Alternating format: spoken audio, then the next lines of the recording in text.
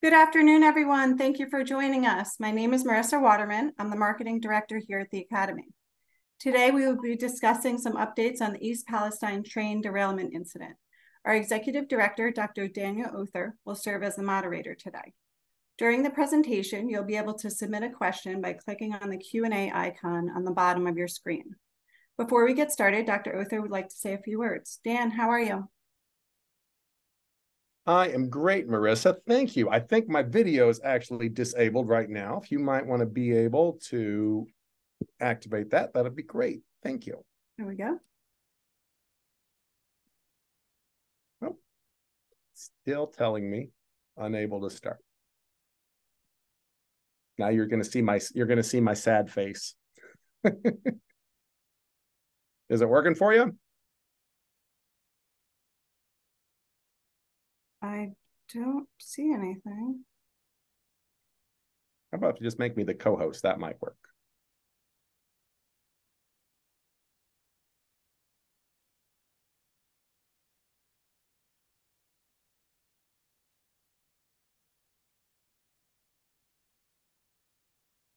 All right. Fantastic. Thank you. Appreciate it. Marissa, I'm doing great. Thank you so much.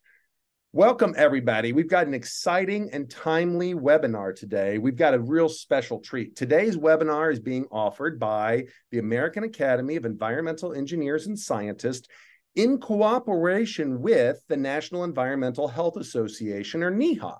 NEHA and the Academy have a long relationship. It goes back many years. NEHA is an affiliate organization of the Academy.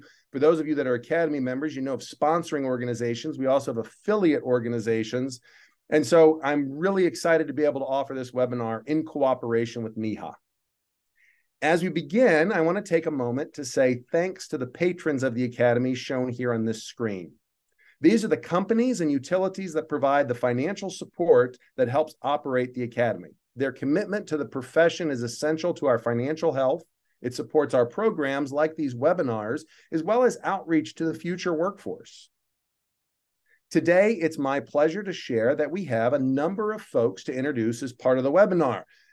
Gentlemen, if you want to go ahead and start getting your cameras going, just so we can verify we've got those. So we're going to have Jim Fitzgerald. Jim's a board-certified environmental engineer, and he chairs our site remediation committee. And I'm going to ask Jim to say a few words about the work of his committee and our relationship with the EPA in just a few minutes. Next, we have Dr. Dave Dijak. Dave is a good friend. He is the Chief Executive Officer of the National Environmental Health Association. He's been protecting environmental health for decades, and Dave is actually going to handle our formal introduction of our highlight or our keynote speaker. And that's Mark Durno of the EPA. Mark's an engineer. He's been leading the efforts in East Palestine, Ohio, after a train derailment about 6 months ago resulted in some environmental health threats and the responses that have gone on in response to that derailment. Today, our audience includes members of the American Academy of Environmental Engineers and Scientists and members of the National Environmental Health Association. So Dave Dijak and I will co-moderate the discussion at the end, and I'd just like to say welcome to everyone. As a reminder, at the bottom of your screen, you'll notice this QA function. That's where you put your questions. Feel free to put them in there throughout the webinar. Dave and I I'll be monitoring them. We'll pull those questions together and have some moderated discussion at the end. Jim, I'm going to ask you to say a few words and then hand it off to Dave to talk about NEHA and to introduce Mark. Welcome, everybody. Thank you, Dan. And few words is the operative term here. As Dan mentioned, I'm the chair of the Site Remediation Committee, which is one of the specialty certifications that the Academy offers. And about late last year, at the, I'll call it the initiation of efforts by Dr. Glenn Paulson, we proposed reaching out to EPA to expand and reinvigorate our relationship, which had gone somewhat dormant in the previous years. And I'm happy to say that EPA responded in the affirmative And this is basically the first manifestation of that rekindling of that relationship as we go forward. And I really appreciate Dan and Dave's efforts to work with Mark to put this together. And with that, Dave, I'll pass it to you. And I'm looking forward to Mark's presentation in the detail that's going to be involved. Likewise, and thanks, Jim and Dan and Marissa. The National Environmental Health Association is privileged to be a part of the mix today. Thank you so much for including us as part of this activity. Dan, as a professor, you understand that we talk a lot about transdisciplinary and interdisciplinary activities. Well, for the 128 people that are currently logged in, this is a classic case of that. If you look at the screen, you see environmental health, you see engineering, you see the public sector, you see the private sector, you see health and safety, and you see a variety of other players that contribute to the health, safety, and financial security of the country. And with that, this is a case study of how collaboration across the disciplines is supposed to look. So thank you so much for creating the opportunity. It is my privilege to introduce our keynote speaker, Mr. Mark Durno. And Mark, it is a privilege, and I'm wearing a bow tie on your behalf. I said that earlier, but I wanted you to know, out of respect for you and your efforts over a long career, we applaud what you have done in this particular case study, as well as a long career in environmental engineering. Mark received a Bachelor of Science degree in Civil Engineering from the Rose-Hulman Institute of Technology.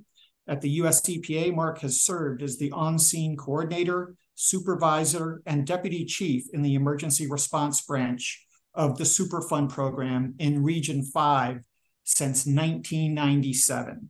He currently serves as the Regional Homeland Security Advisor. As part of his Homeland Security work, Mark coordinates Region 5's continuity of operations and disaster recovery programs.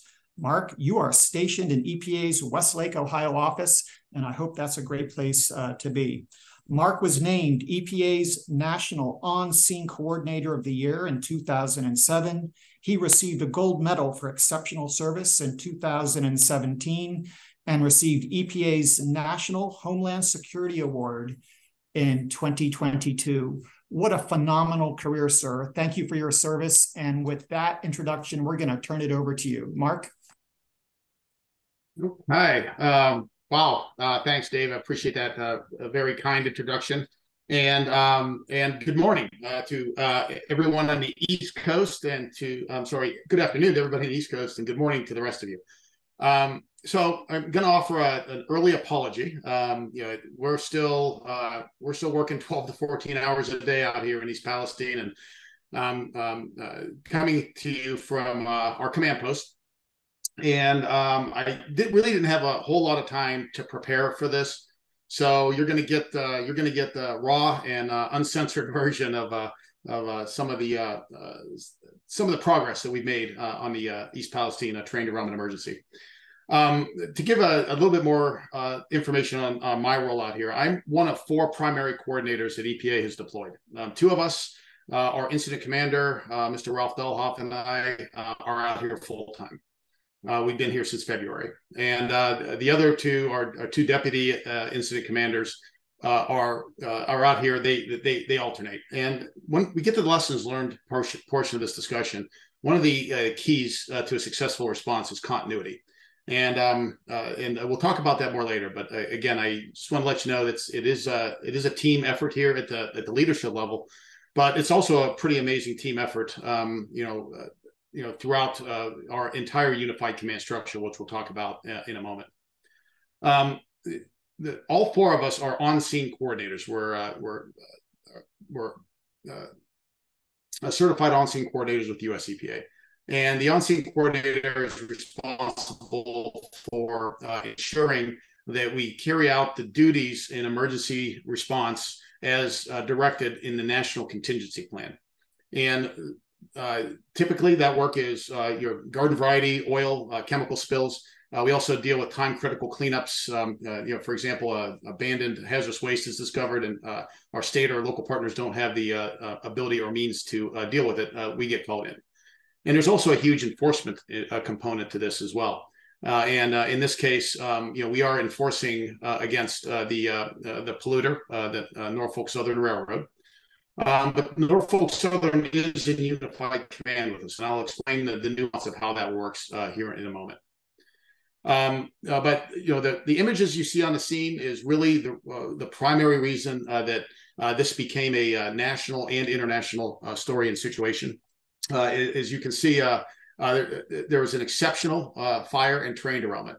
Interestingly, we did the math on this, and if that train would have derailed 6 seconds later, it would have been in the middle of nowhere, Pennsylvania. If it would have derailed 6 seconds earlier, it would have been right in the heart of downtown East Palestine, and the devastation would have been much worse. So we kind of got the middle of the road in terms of potential damage. But it's also important to note that there was not one fatality in this incident. We recognize that there are ongoing health concerns for many of the residents that have been exposed to chemicals that released from this incident. But again, it is important to note that it is as much attention and as large as this response is, there were no fatalities. The last statement I want to make about the early days of the response is, again, the story. On February 3rd, this derailment happened.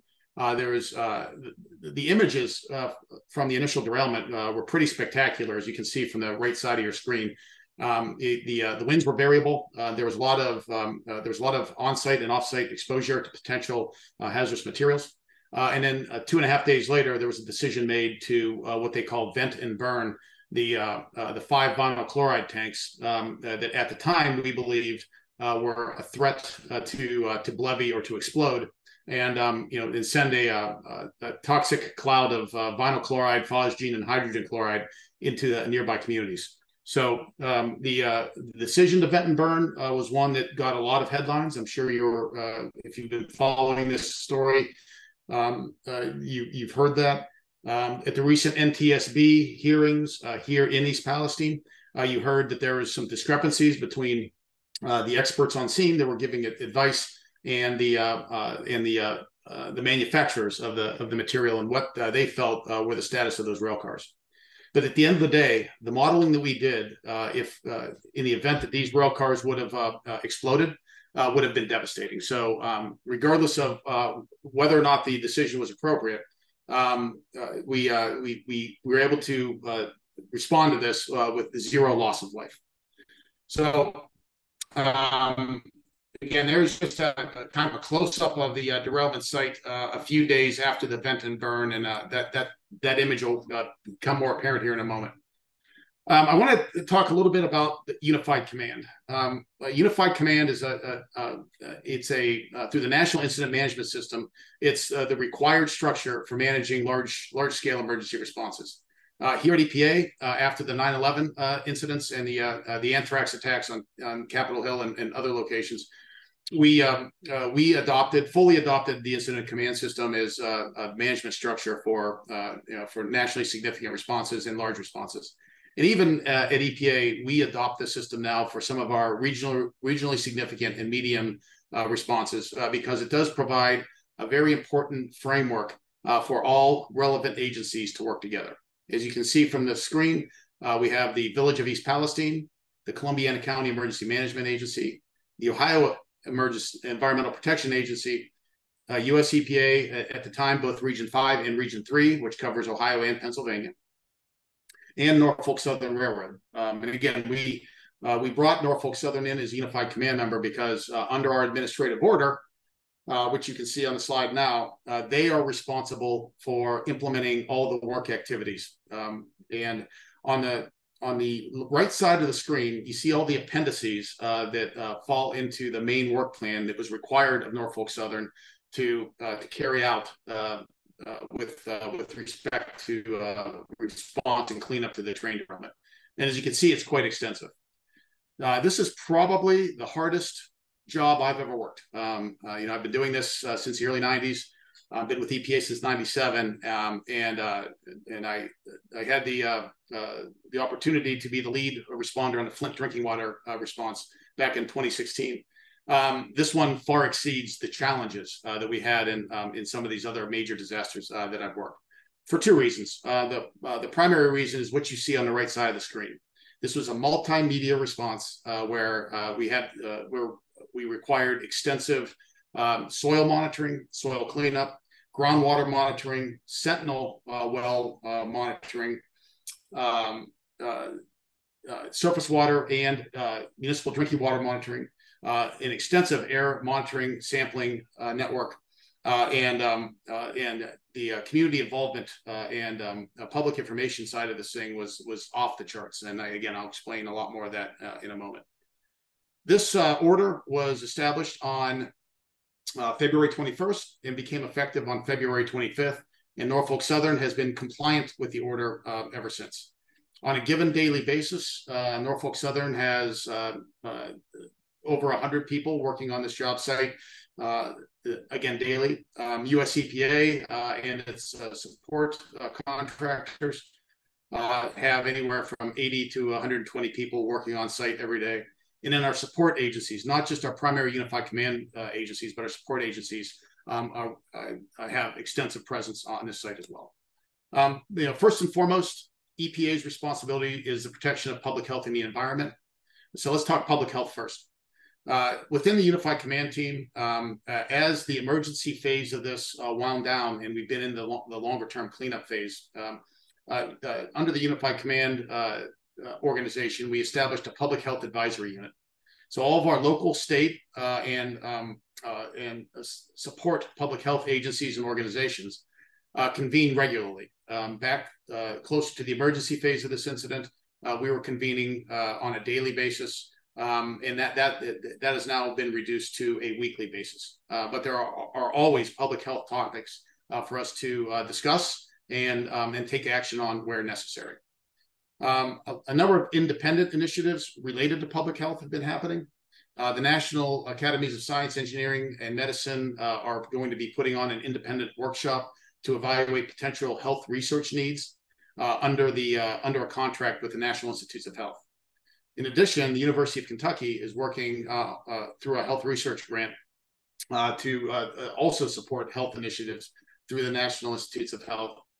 And then independent of NIH, there are also several academic institutions conducting independent research. There are also third-party organizations conducting research, but we're more linked in with the academic institutions. And just to give you just a small sample size of some of the academic partners out here that they're working independently, but they're providing very valuable data to the response. Carnegie Mellon University, Texas A&M University doing some advanced air monitoring and sampling. Kent State University in coordination with Louisiana State are doing some soil evaluation work on site. The Ohio State University and Penn State University did some agricultural plant tissue sampling support. Case Western University is doing some health-based DNA research. Wayne State University and Duquesne University have been doing some lab analytical and coordination work for some third-party researchers in town. So that's just a small sample size of some of the support that we've gotten independently from our work out here. In addition to that, the Columbiana County Emergency Management Agency, in coordination with the Pennsylvania Department of Environmental Protection, have instituted a potable water sampling program. And this is strictly for private wells. But as you can see in the bullet, over 860 private wells have been sampled to date. And that includes 24 rounds of public water supply sampling that Ohio EPA is managing. But that's extremely significant because to date, we have seen no chemicals of concern at levels anywhere close to maximum contaminant levels in wells. As a matter of fact, the majority of the potable well samples that have come back either non-detect or any detections at low levels are for non-derailment related compounds. So we are very confident in the health of groundwater, but as we all know in this business, groundwater can be threatened at any time from contamination that might be missed. And we'll talk a little bit more about that when we get into the soil piece of this. One of the early issues on site was obviously the air releases from the fire and the extensive amount of chemicals that were released. The primary chemicals of concern were N-butyl acrylate, ethyl hexyl acrylate, 2-butoxyethanol, and of course vinyl chloride, which was vented and burned. The vinyl chloride alone I think it was over 9,000 pounds of material. Again, most of that burned up, but we did see some levels of vinyl chloride in our nearby streams, and we also saw it quite extensively in soils along the rail tracks. But in order to be protective of public health, it was extremely important to set up what we call the wall of protection from the derailment site. And I know this small graphic is hard to see, but the yellow dot on the graphic itself is a train derailment location. To the east of the train derailment location, or to the right, is the Pennsylvania state line and Pennsylvania. Now, there are not very many residents out here, so we targeted our air sampling and air monitoring stations to where those residential properties were, but it's mostly open country and agricultural lands out there. To the west or to the left is the village of East Palestine. And early in the project, as you can see, we set up air monitoring and air sampling stations throughout the village, again, to provide that wall of protection. In addition to that, on the bottom right-hand side of your screen, you see our trace atmospheric gas analyzer, which is a mobile gas chromatograph, mass spectrometry unit that collects real-time data. And we had it calibrated depending on the phase of the cleanup to either vinyl chloride or butyl acrylate, so that we could have real-time analytical data and provide that extra wall of protection for air monitoring in the community. We're happy to say that we've seen no sustained exceedances of any of our priority monitoring points or through our sampling efforts of any priority compounds since the evacuation was lifted. We have seen compounds, but they come and go pretty fast as excavation is going on and vapors are generated. We do have significant engineering controls on scene to control vapors at the excavation scenes in the event that any sustained levels were present in the community. But again, we never saw any. But the data points are pretty remarkable. We've been doing this extensive air sampling for over 180 days.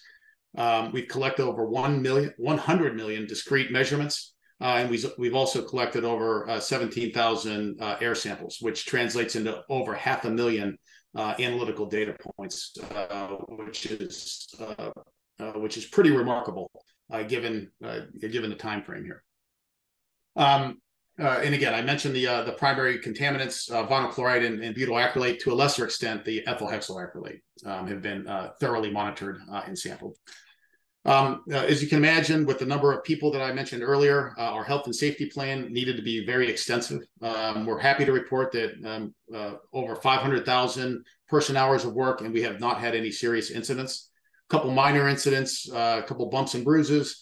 And we did have one incident where we were doing some what we call air knifing in sediment, and we hit a pocket of contaminants that didn't have anything to do with the derailment site, and we think we released some hydrogen sulfide. It could have been naturally occurring, could have been from some past industrial practices in that area, and that caused a safety shutdown. And we changed our tactics for doing sediment cleanup work in the nearby ditches and streams after that particular incident. Again, because we are working in a commercial industrial area for most of this. We integrated OSHA. We knew this was going to be a big one and it was going to be under a microscope. So we integrated OSHA into Unified Command back in February, and they've been a partner of ours ever since. And I think having that presence on the ground and having our site safety officer on the ground, not in an office trailer, has made a huge difference in our safety practices and our very excellent track record of not having injuries. And we've been conducting safety audits routinely on the job site. So safety is a priority. One of the first public concerns with respect to this response was the idea that vinyl chloride, when being incinerated, would cause downwind dioxin hazards. We did the science on this. We did the math. We did the calculations based on a maximum burn of the vinyl chloride. Again, about 900,000 pounds of vinyl chloride.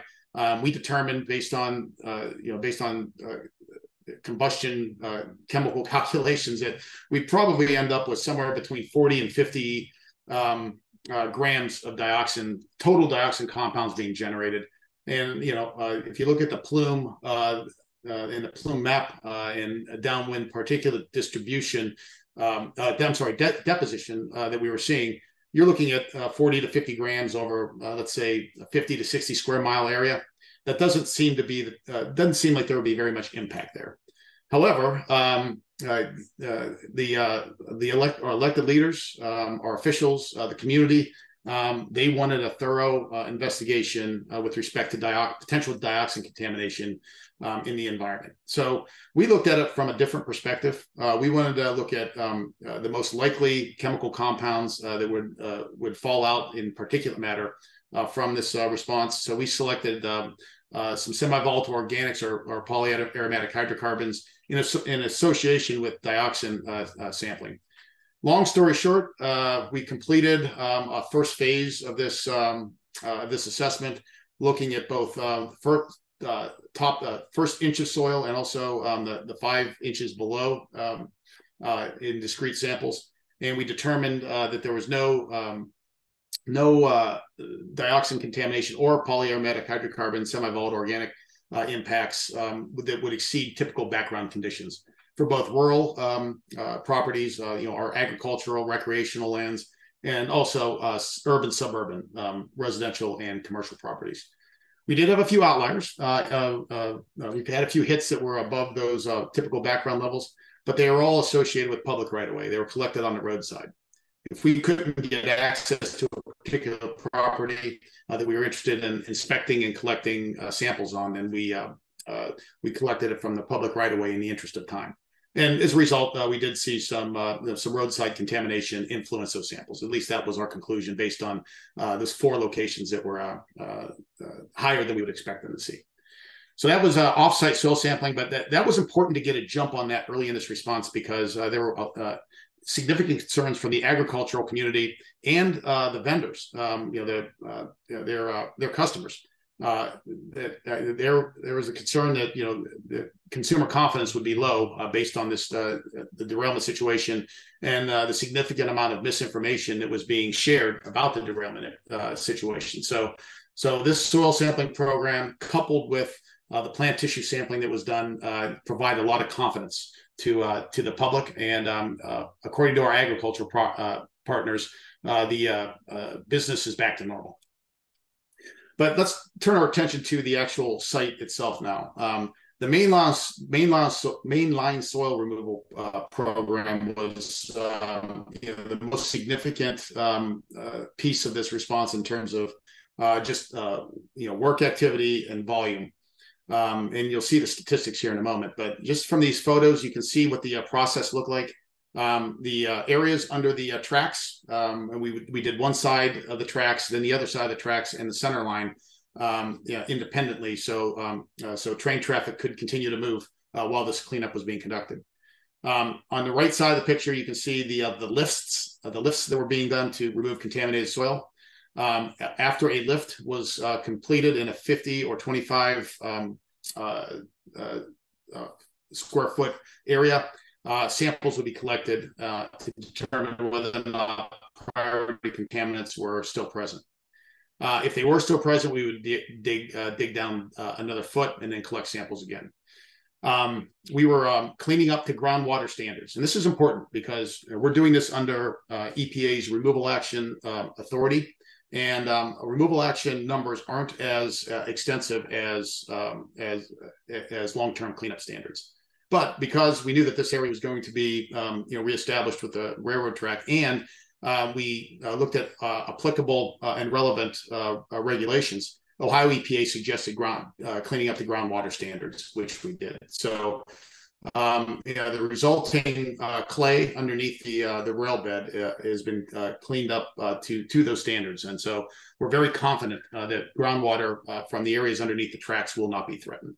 And as you can see from the bottom, all those green blocks that you see in the images at the bottom, those would be red if there was still contamination present, and they turned green when results came back clear. As you can see from the images, All those units have been completed, and both tracks, the tracks in both directions have been moving since the end of June. So that piece of the work has been done. And this is just another image of that area. You can see the rail bed being reestablished. On the right side of that picture, you can see some indentations in the soil. And I don't know if you can see my cursor, but the area that I'm circling right now, that was one of the burn pits where the vent and burn operation happened.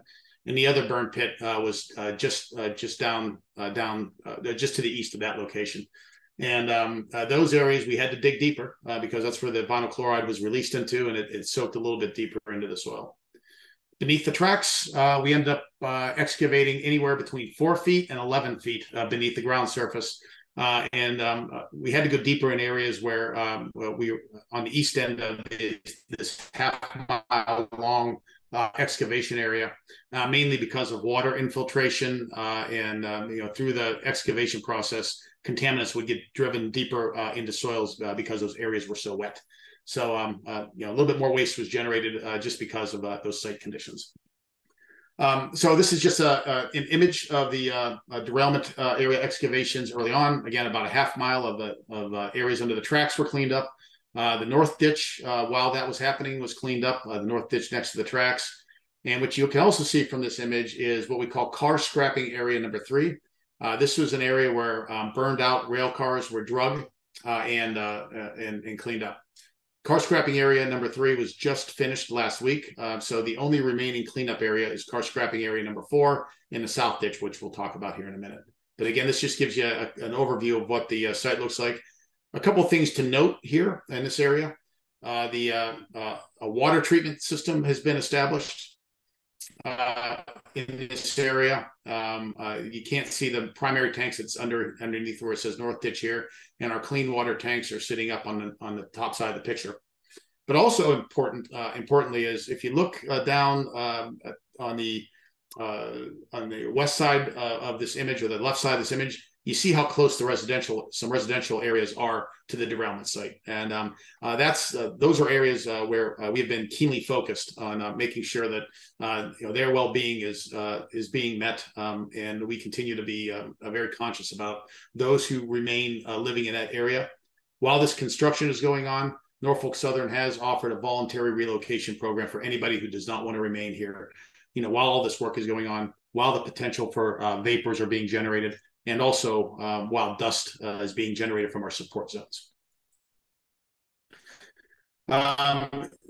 Just to give you a sense for the amount of work that's been done, and it's pretty impressive. As of August 1st, we were at 88,000 tons of contaminated hazardous waste soil being disposed of.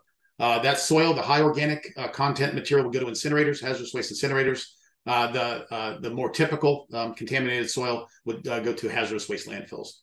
I think we're up to 89,500 tons now. Liquid disposal, same thing, because we did have a lot of water infiltration issues on the east end of our cleanup area.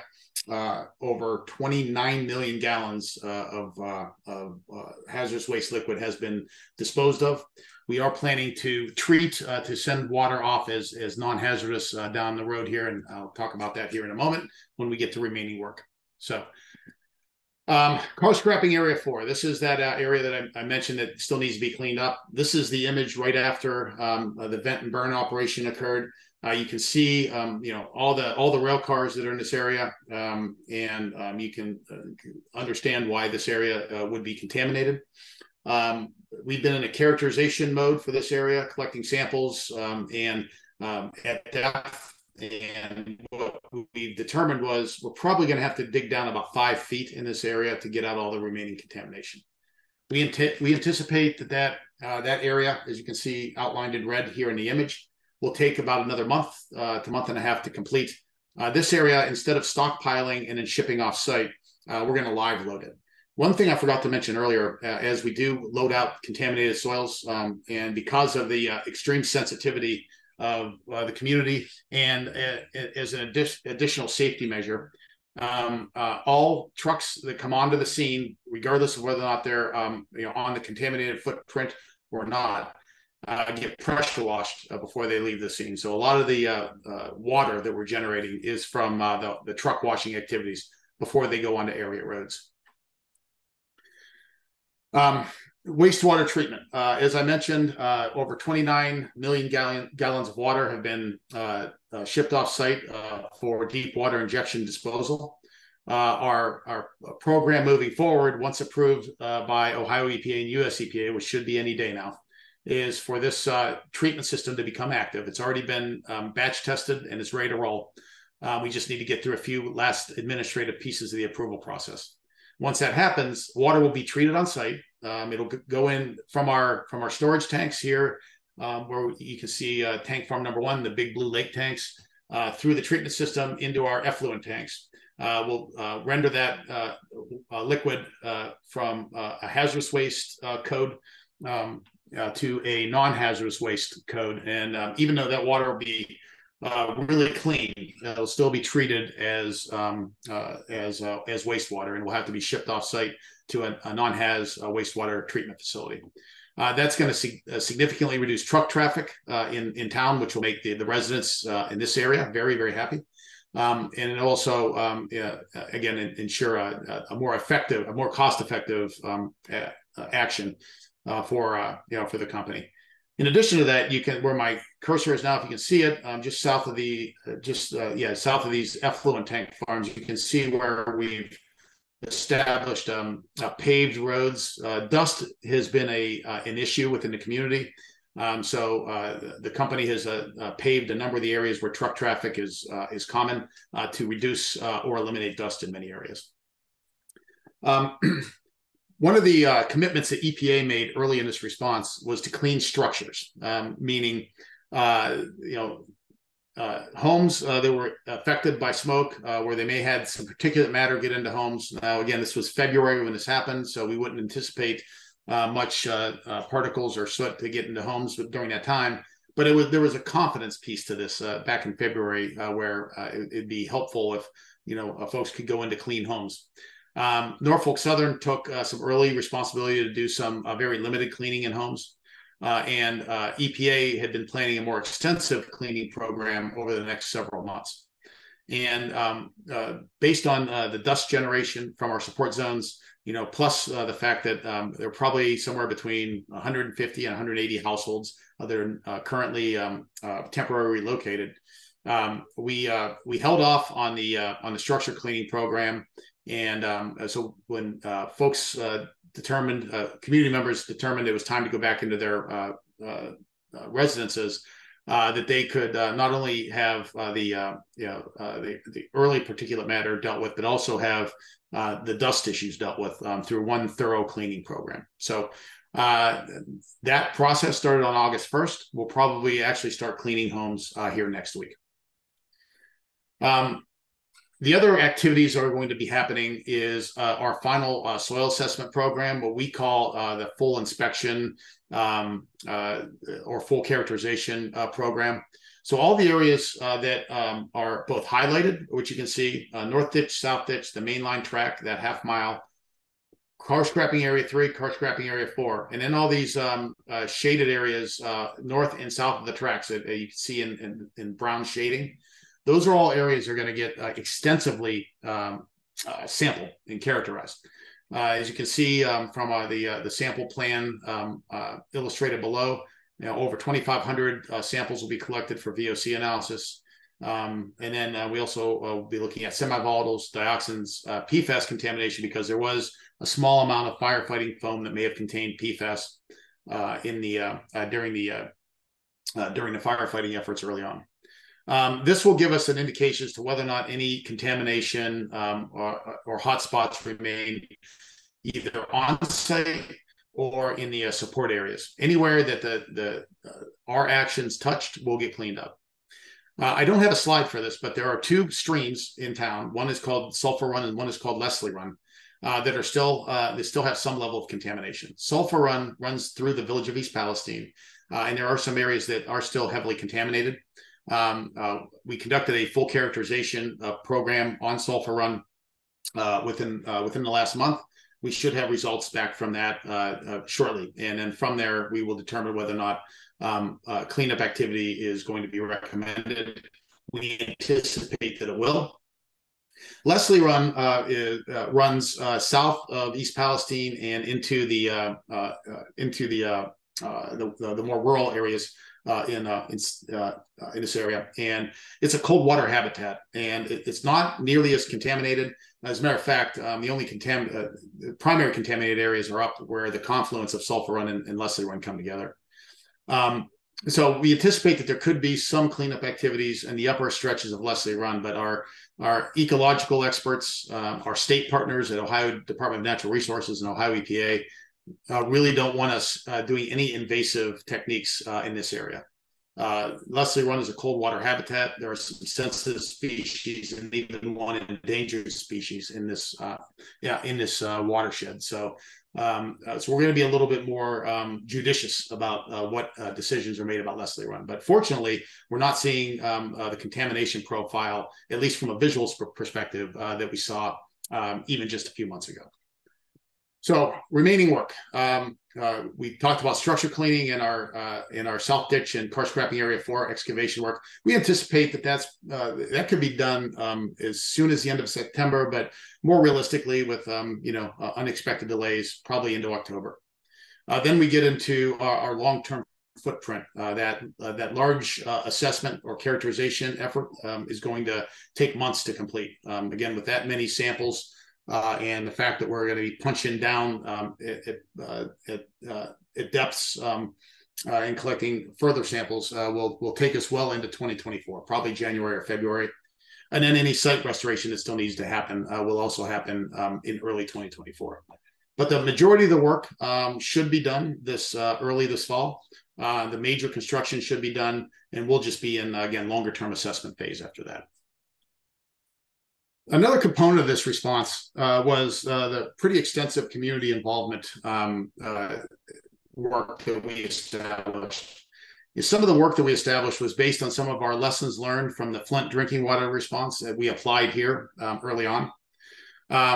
We established a welcome center right in downtown East Palestine. And since we've established that center, we've had nearly 1,000 visitors.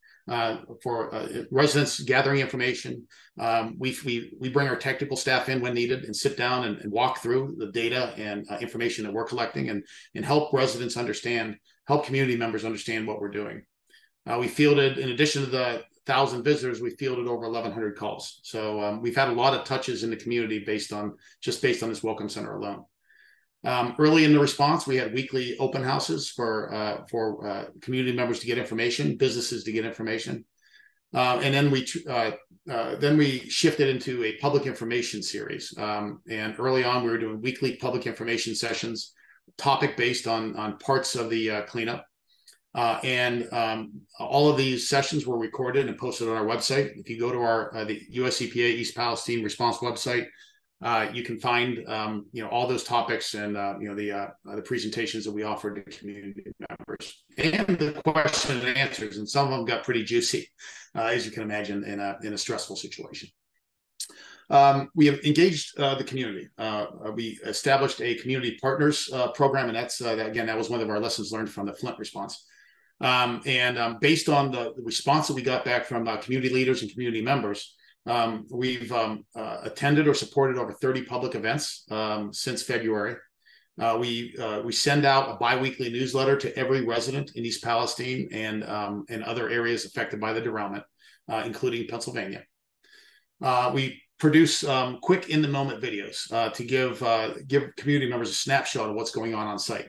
Quick 60-second videos. So we're doing a weekly. We call it This Week in East Palestine video that you can also view on our website. And also, through this partnership, we get leads from our partners on community events that we may want to support or host. So, we've got a pretty substantial community involvement program going. At our Welcome Center, we have no less than 5 to 8 people working at that Welcome Center every day.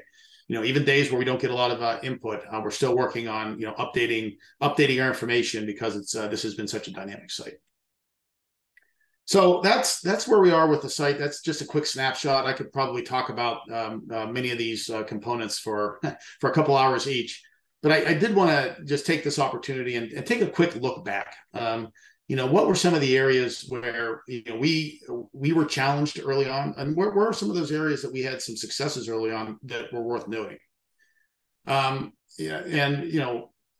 Every lessons learned discussion always starts with communications, and this was no different.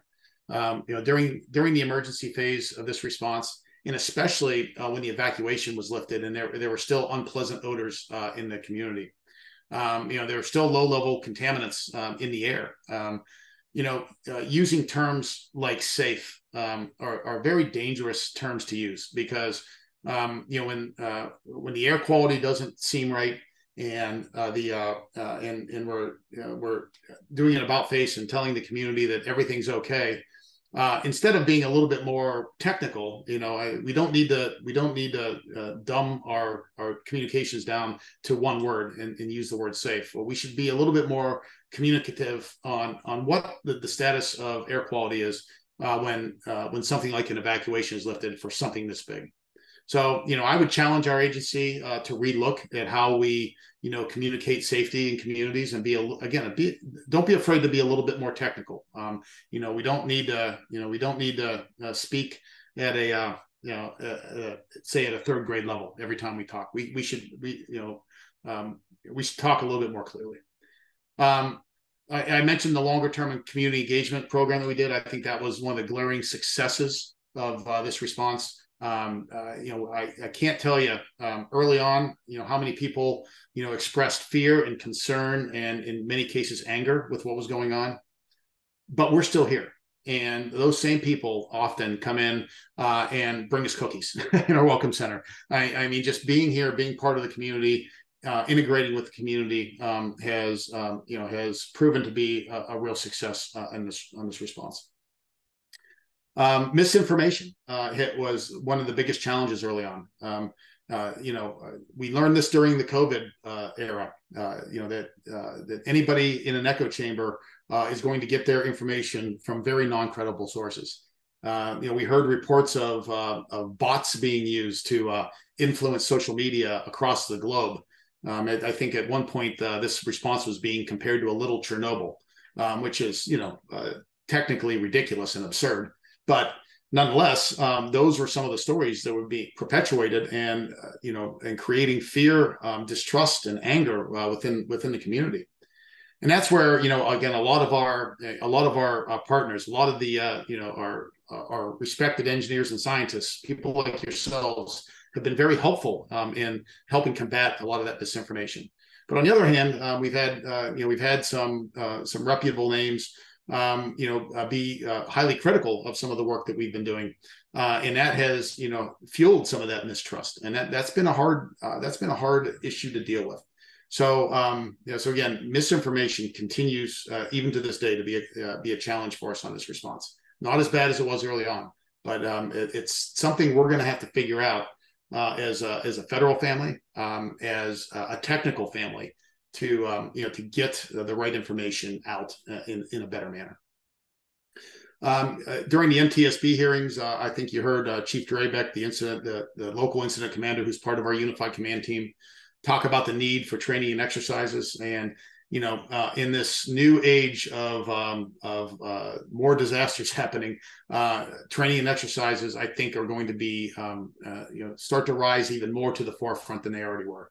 And I can only emphasize that so much. We need to meet our partners in training exercises, not on a major incident like the one we just had. Technology and resources. I mentioned our trace atmospheric gas analyzer.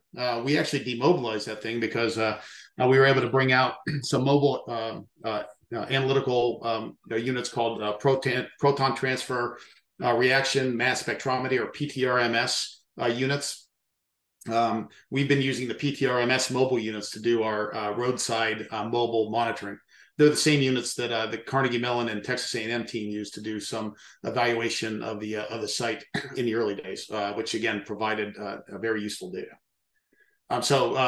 Just recognizing that even though we have some classic innovative technology that we've been using, there's always room to bring redundant technology like the PTRMS into the scene, and part of the training and exercise paradigm, I think, could be to use not just getting first responders out, but also getting support responders out to utilize technology in a training as a training measure prior to one of these incidents happening. And you heard me mention earlier about continuity. We have a core team of us that are here. I'd say 6 to 8 of us that have been here since the beginning, and we're going to be here till this thing is wrapped up. At least the major construction piece of this is wrapped up. And we're the glue that has kept this together, but it's been a challenge. And I mentioned earlier, this is probably one of the hardest jobs. It is the hardest job I've ever worked, and it's because all the complicated and complex issues that were stacking on top of each other, and then having in disaster response, we rotate personnel out every 2 to 3 weeks, and that's hard. It's hard to bring. Especially on a technologically complex site, bringing new people in and bringing them up to speed and making sure they know all the nuances of the response actions that we're taking. And then lastly, just taking a quick look forward, we recognize that, it's no secret that we have an increasing number of emergencies and disasters. This was a good example. We had this train derailment happen, and a month later, we had a major warehouse fire happen in Indiana. And our resources were already depleted within the region, and we had to respond to another major fire. You see what's going on right now in Hawaii, and what I'm hearing is we're going to have an extensive, a higher than normal hurricane season this year. So that provides a number of internal resource challenges, provides significant need for external resources. That's where you all come in. Don't be surprised in the coming years that there aren't more calls for contracts, standing contracts, and resources needed by the federal government to respond to the increasing number of emergencies and disasters that we're going to be dealing with. And that's going to require increased collaboration. We're really good at collaborating with our state partners, and our state partners are really good about collaborating with our local responders. But then, we got to take that next step and start collaborating across, our various technical, engineering, and health-based disciplines. And that provides the whole of government response. When government leads and the experts support, that's what makes a successful response. And hopefully, the lessons learned from this incident can drive us forward into that very necessary future. So with that, I appreciate you all sticking around and listening, and thanks to all of you for taking the time, and for those of you that may have supported our efforts in one way or another, thank you. Can't express our appreciation enough. It's been a tough one. Thank you, Mark. That was fantastic. I mean, incredibly informative. Grateful. If I might ask, maybe if we kill the slide share, then you and Dave and I might show up slightly bigger in here, although maybe people would prefer to see the slides rather than us, but but maybe we can chat a little bit in here. So first of all, thank you. On behalf of the Academy, I know I speak for Dave on behalf of NEHA. Thanks for all the work that is going on. Thanks to all the experts, the environmental health professionals that are out there, the environmental scientists, the environmental engineers, the whole of government, local, everybody that's responding. So we certainly appreciate you, and we certainly appreciate all the expertise that's going into this. Mark, what we're going to do, I'm going to kind of go through and just quickly hit a few of the little bit more like technical specific ones, just to get your mind kind of thinking in the background. And then I'm going to hand off to Dave to have a little bit more of kind of a high level, the lessons learned, the broader, and then I'll come back in with some of the little bit more specific ones. So just some of the specific ones we picked up in, people were wondering like, well, what caused the derailment in the first place, right? And who decided that the response was a vent and burn? And once that fire is going, what damage to the auxiliary buildings around and nearby. And so, then we get into the issues of, okay, so folks are responding, there's the incident command, there's NCP, what part of NCP requires the consistency? How do we know that we're actually meeting that? When you get into the air system, so was the dioxin information available before the decision was made for the vent and burn, or was that after the fact? How quickly was the air monitoring brought into place? When you move into the water, there's a wastewater treatment system. So do we know what technology, what's the nature of the receiving streams? Are there contaminants in the stream? And if so, what? When we're thinking about the soil contamination, where's that soil going now, right? When we're thinking about, the Norfolk Southern and the long-term role, some of the questions like, who's paying? Is this going to courts, or is FEMA involved? How is some of that stuff playing out? What kind of health is being measured of these people in the long term? Are we taking blood samples? Are we looking at general health? And then, the political implications. I mean, of course, the little Chernobyl, it is a big deal. It's a huge deal to the folks there, and none of us would minimize that. But yeah, Chernobyl was a very different kind of thing. This is, from a technical standpoint, this is not a little Chernobyl, but it is still a huge, significant event. And how do we put that forward and communicate that? So that's some of the more specific nuts and bolts that we'll come back maybe to. But I'm going to hand off to Dave to kind of offer any thoughts he has. But then to start us off in a more general space, and we'll come back with some of those more specific. Dave? Yeah, thanks, Mark. I'd like you to answer each of those questions by memory that Dan just presented. As you were talking, and I'm racing through my mind about the vapor density of vinyl chloride and its boiling point, and all the old chemistry started to come back to me. And then you discussed this public health advisory unit. Can you walk us through what you learned in taking highly technical chemical and physics kinds of decision-making and breaking that down for folks who are also equally educated, but not perhaps in chemistry or physics or combustion technology? And how did that public health unit work? And what did you learn from that process? Sure. So let's first talk about the emergency phase. Now, I wasn't there the first 2 weeks. I got deployed shortly after the vent and burn. Well, about a week and a half after the vent and burn happened. But having extensive conversations with our on-scene coordinators who were on scene then, our typical public health outreach is through our local health departments, of course. In this case, the Columbiana County Health Department and the state health department, the Ohio Department of Health, and then the partner agencies on the Pennsylvania side were engaged. But from EPA standpoint, we first start with the Agency for Toxic Substances and Disease Registry, ATSDR. We quickly go through the manifesto, what they call the consist of chemicals that were on that train car, evaluate them, evaluate what the highest priority chemicals are for offsite migration issues, vapor issues, and start just trekking down the list. What are our response actions, or what are our monitoring points for these locations, not only for worker safety, but also for community safety? And we quickly were able to get a list from ATSDR of the compounds that were most of concern. There were a lot of glycols involved in this train derailment, not a big air hazard. But the vinyl chloride, the acrylates, the benzene residual, and the 2-butoxyethanol were the compounds that we were most concerned about. And they gave us response actions for, again, response workers and for the community. They helped us establish the baseline early in the emergency phase for what to monitor for and what would be our turnback levels. And we integrated the local and state health partners in within that process. And so that's where the emergency piece stepped in.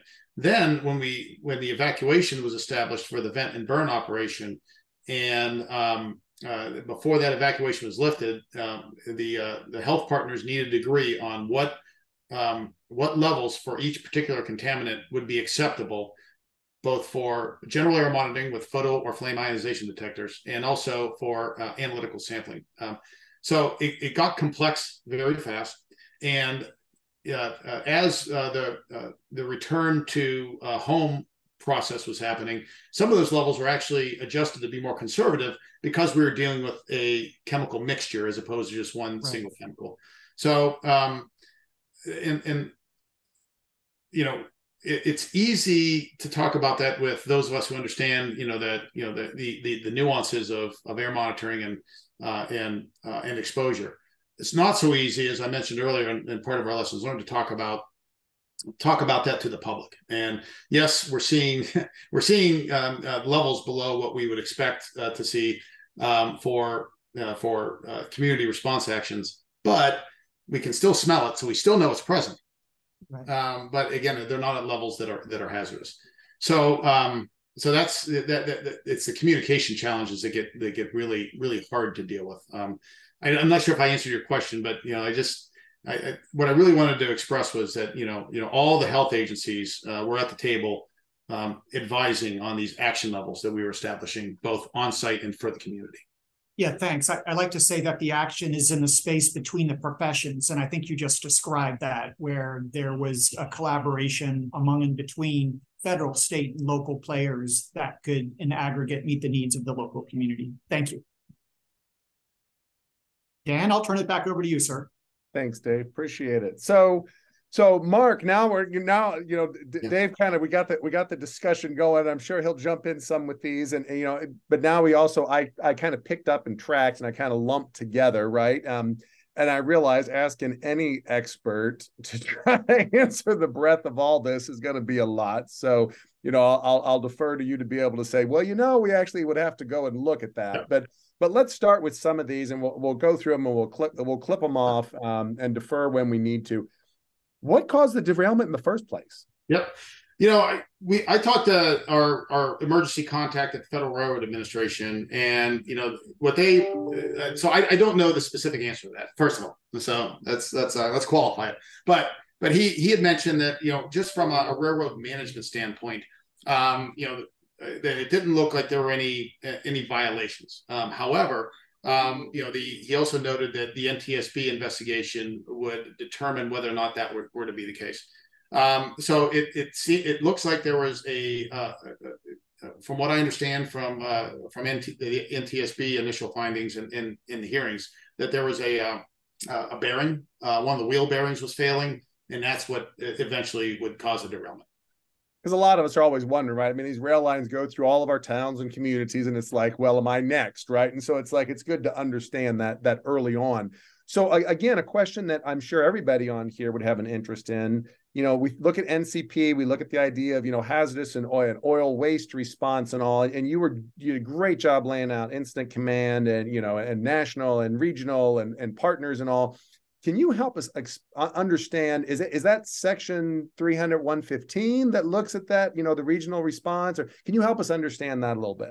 It is section 300. I can't cite the exact portion part of the NCP that states it, but bottom line, Dan, and to everybody else participating, all responses are local, right? They start local, and then they build. And when we determine that this is an NCP response where the federal government needs to take a leadership role, that's where the whole governance of the NCP comes into play. Utilizing the regional response teams if necessary. The requirements for public outreach and requirements for the responsible parties to be compliant with the direction that the federal official, the on-scene coordinator, offers, and the expectation of doing a multi-agency response. And again, today we call that unified command. Early in this response, we were working under Ohio EPA's lead. Ohio EPA, we responded independently. Ohio EPA was probably an hour away from calling us anyway. But we actually, funny story, we actually had one of our on-scene coordinators out of our West Virginia, Wheeling, West Virginia field office. He moonlights as a hazmat tech for Beaver County, Pennsylvania. He was on scene, and he's the one who called us and said, send the horses. This is a big one. This is the biggest one I've ever seen. So we were mobilized at the site before the state called us. The state reached out to us. They said we need extensive air monitoring support. So that was our role early on. We were supporting the state. We anticipated after the vent and burn operation happened that we would start to reduce our footprint, and the state would take over for long-term remediation. A couple of things happened though that changed that. The public perception went through the roof, as we all know. And B, when Norfolk Southern made the decision to reestablish their rails on contaminated soil and start running cars again, we knew we needed the full force of the federal family to establish the order to make sure that this cleanup was done complete and thorough. So the NCP became the driver after those a couple events happened. Makes sense. Well, I know you just put a smile on Dave Dijak and everybody at NEHA, right? All environmental health is local, right, Dave? That's what we start with. So I saw the smile come across your face because that's a mantra there, and so it kind of leads into the next kind of detail-y question mark, right? But we think about first responders and somebody police and fire on the scene, right? And then we think about kind of the second responders where we mobilize folks with additional technical expertise and equipment. One of the questions that's been Monday morning quarterbacked is the decision to vent and burn. And, you were very clear. I mean, it's about protecting life and then property and environment and the priorities and how that gets made. I guess a quick question is, there seems to be a little bit in the public, the confusion, right? Was the derailment the ignition, or was it a true after the fact we made a decision to burn? And if so, then who decided that? And then the technical question, this dioxin information and the map of that, was that known before the decision was made, or is that kind of after the fact? Now we know the burn's there. Let's look what happened. Sure. The decision, let's start with the decision. The decision ultimately was made by the incident commander, which was the local fire chief. But he did that in consultation with the state responders. We provided advice on whether or not we could establish enough air monitoring downwind, because the modeling we did showed a pretty significant impact downwind. And that's why, in the 1 mile by 2 mile evacuation zone was set. But the way I like to answer that question is, what if I, as an on-scene coordinator, was asked that question? If the technical expert, which Norfolk Southern brought onto the scene, the technical expert says this is what needs to be done, who am I to say no? I'm not going to risk a levee or an explosion when an expert is telling me otherwise. And so, I don't fault the decision. There are going to be, I'm sure there are going to be a lot more enforcement cases that, figure all that out. But I can tell you that if I were making that decision, I would have made the same decision. Now, with respect to dioxins, when the dioxin concerns were raised, that was not going to change the decision to do what was done, right? But when the dioxin concerns were raised, we reached out to our experts, within EPA, and we have some pretty solid experts in this area. We've been working, especially even in our region. We have one of the largest dioxin sites in the country in our region. We consulted them, our experts, as I mentioned earlier, that the volume or the mass of dioxin generated shouldn't be that much, but they said keep an eye on the amount of hydrogen chloride, phosgene, and then the chlorophenols and some of the other primary and secondary breakdown products. If you start to see those elevated, you may have a dioxin problem, right? Those indicator chemicals, those primary and secondary indicator chemicals, once we had the analytical data and the monitoring data, showed us that dioxins probably weren't a significant impact. They're there in the waste samples themselves, which be the most concentrated part of the dioxins. We're seeing somewhere between 800 and 1,000 parts per trillion, which is even below our historic residential action level. So So again, they were formed. There were impacts, but they were not significant. The assessment work we've done demonstrates that. I think you had mentioned one of the questions where, why didn't we do some air sampling for that particular contaminant? That's a good question. I wasn't on scene when those decisions were made, but I do know that the science really didn't support the need. So makes sense. Dave, I know this is an area that NEHA also is very interested in, just like the Academy. The credentials, the certifications, right? I mean, having experts and then having experts know how to work together. I don't know if you've got any observations or any questions for Mark in that space, but I know that environmental engineering and science, we might be a little bit more siloed in our regard, but I know NEHA and environmental health practitioners tend to be in that multi-interface, multi-credential space as well a lot. Yeah, I can say with confidence that we are the Swiss Army knife of environmental health, of the public health professions. Let me rephrase that, where our technical subject matter experts may know water, they may know food, they may know soil, they may know air, they may know indoor air, but they spread themselves kind of thin, investigating each of these and working in each of these spaces virtually daily.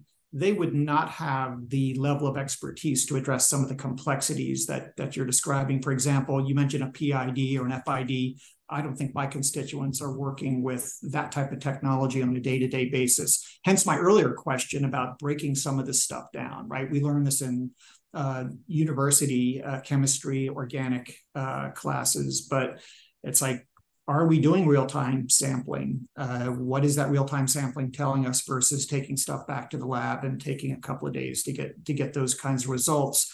And of course, the public is on a knife's edge during all of this and trying to triage those types of inquiries with the best available information. That must have been really difficult in terms of trying to be transparent, trying to address dis and misinformation, which you had mentioned earlier. Maybe you could comment on that. And this was one of the questions that came in. Given the complexity of this, was there a professional risk communicator that was brought in, or was the PIO just a usual and customary public information officer? Sorry, and I don't mean I'm not criticizing the PIO. I'm responding to one of the questions that was submitted. No, it's all good. It's all good. Actually, it's a great question, Dave. And so it's a two-part answer. One, that the bridge, and a big shout out to ATSDR, right?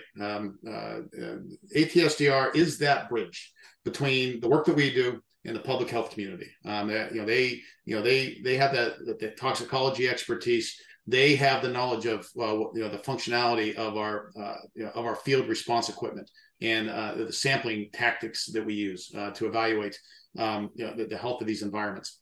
So ATSDR brought out a significant team early in the response. Our regional representative and their headquarters out of Atlanta and support from region 3 as well, all converged to provide that support.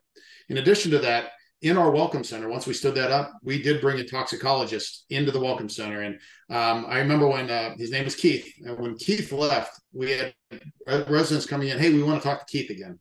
And they were stuck with me sometimes. But we did have some very skilled people at communicating very complicated public health issues and comparing them to the environmental monitoring that was being done and sampling that was being done.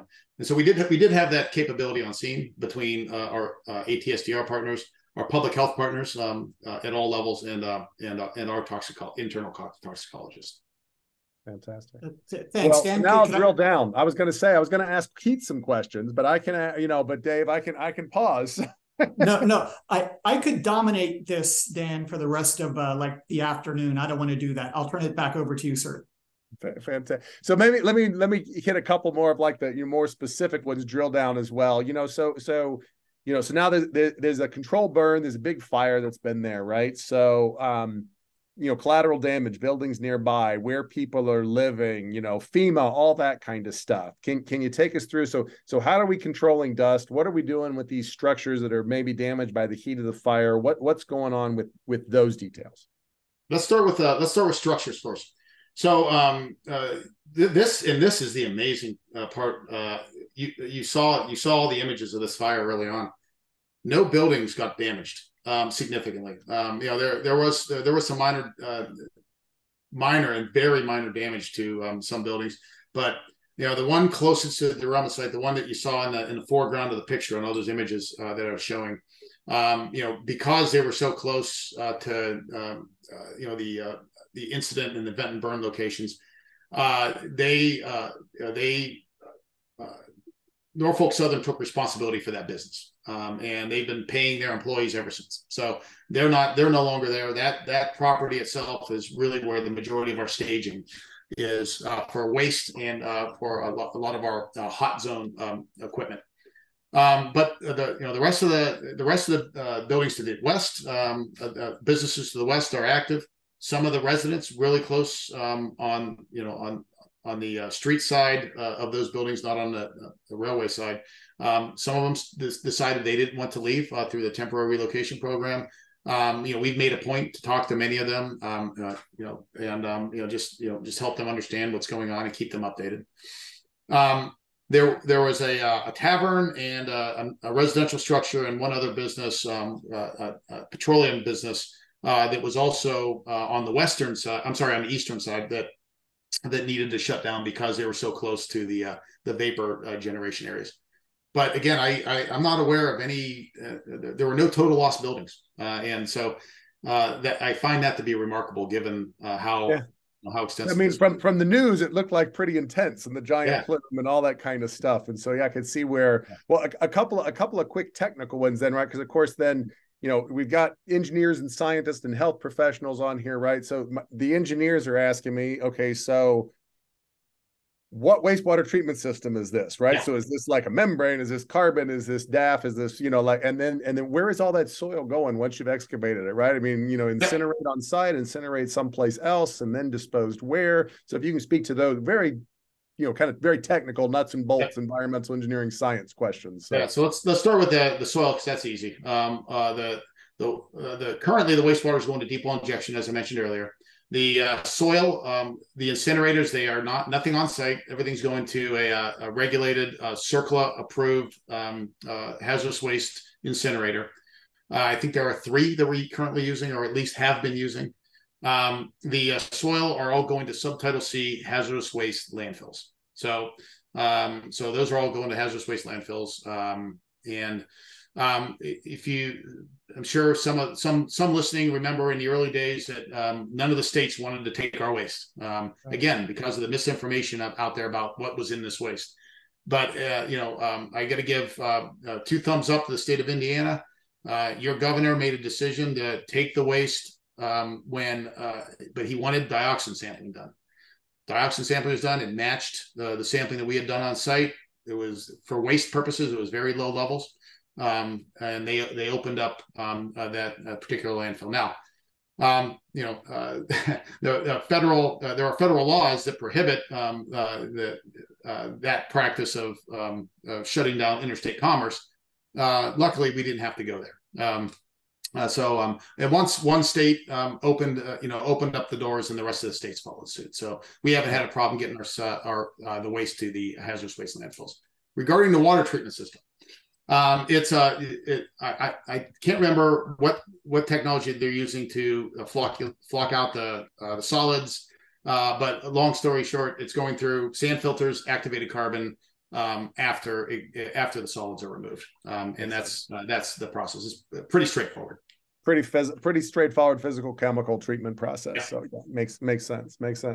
This one will bleed over, into the NEHA space as well, right? But one of the questions that was there was, the kind of the who's paying and how long is health being monitored of whom, right? Because I mean, of course, there's the occupational side, which is right up next to what NEHA folks think about, and but then there's also the residential side, right? And think about the children and think about the long term. So maybe if you could speak to that, and Dave, I'll let you kind of follow up if you've got something in that. on the public health space, so let's compartmentalize that into three spaces here. The first is ATSDR. ATSDR did what they call their assessment of chemical exposure surveys, both for first responders and for community members. And that was on the heels of our state health agencies doing initial health surveys. And the surveys that came back from the state health departments and then through ATSDR to support our state health departments, showed very similar patterns of health symptoms that were present during the early days of the response. So compartment number one was state health surveys. Compartment number two was the assessment of chemical exposure surveys, separated into two compartments. One was for first responders. One was for the community. Then the last piece of it, the state of Ohio set up they funded a clinic that anybody who was impacted by the train derailment would have access to that clinic for train derailment related health issues for at least 1 year. So from now until next, I believe March or May, I think it's May, that clinic will be available for health derailment related issues. So in the short term, there is health support available for those impacted. In the longer term, that's one of the things that the community has been asking for. They've been petitioning their states. They've been petitioning the federal government for longer term care, even as far down the road as lifetime care. I don't know where that's going to go, but that's one of the things that the community is asking for.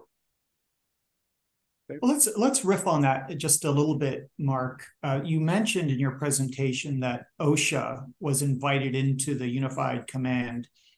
It struck me is like, why did he mention that? Is that unusual? And if it is unusual, what tipped that decision into having OSHA versus just a usual and customary health and safety component?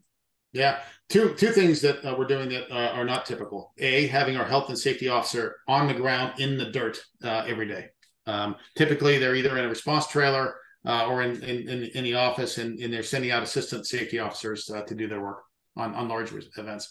The decision to bring OSHA in is because there was a magnifying glass on this response. As soon as EPA established its administrative order, we brought the Unified Command partners together under the Incident Command Framework, and more formally. It was there, but it wasn't as formal. Once we brought that in, that was one of the first decisions we made. That we need to be solid on the health and safety end of this, because the health and safety with the workforce then bleeds into confidence in the community. And it was almost a no-brainer for us. But Dave, you're right. It is unusual. Most of the big ones we do, we might bring OSHA in, to do an audit, just to make sure that our contractors are doing what they should be doing.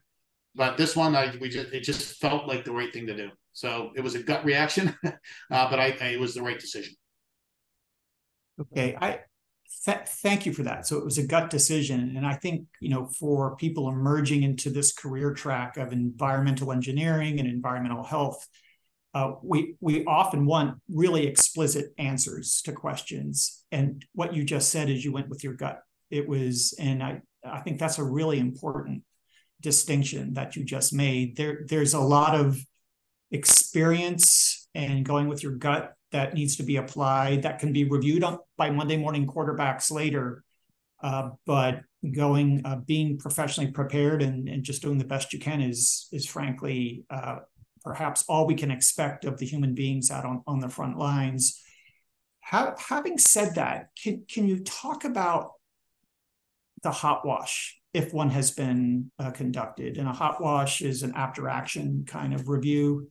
Upon reflection, are you in a place to share with the audience, what did you learn from this? Or what were the bigger surprises around the public health response to this and the engineering response to this?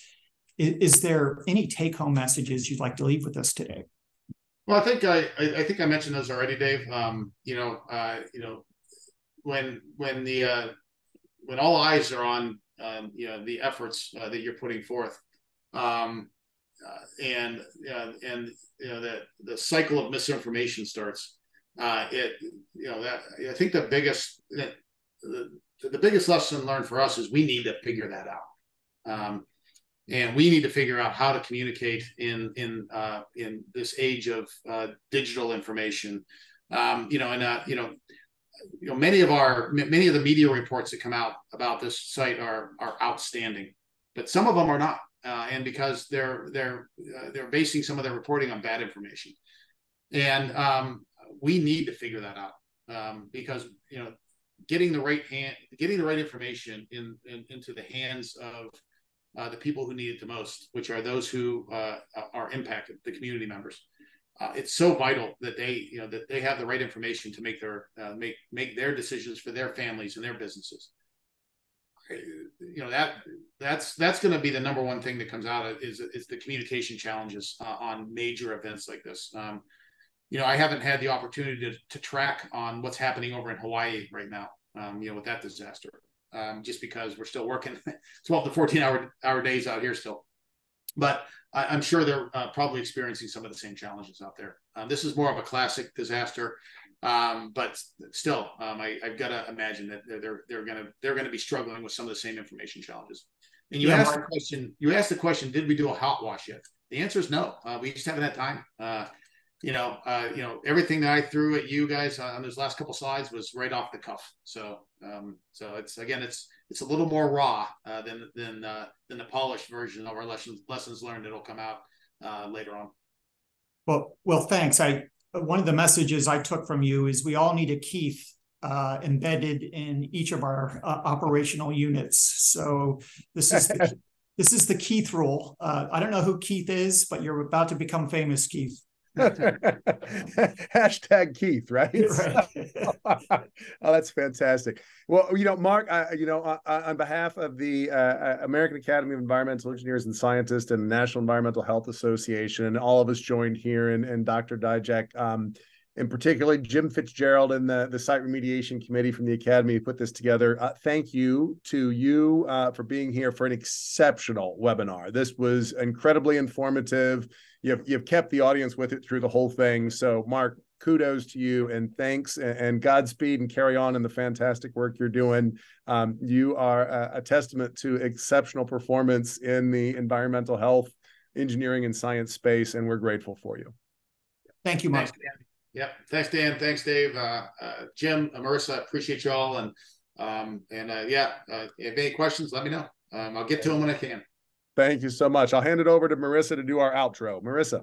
Okay. Thank you, everyone, for all your questions. And thank you to our speakers for sharing your knowledge today. If you have any additional questions on this topic, please reach out to me and I'm happy to put you in touch. And thank you again to Dr. Other for sponsoring this event. We do have several webinars planned in the near future, so you can go to aaees.org/events to check them out and register. If you're interested in sponsoring an upcoming webinar, please reach out to me directly. And just a reminder, if you're not yet an AAES member and you're considering joining the Academy, please email me to discuss our membership options. Last but not least, the PDH certificates for this event will be sent out shortly. That's all for now. We enjoyed being with you all today. Thank you so much and have a great day.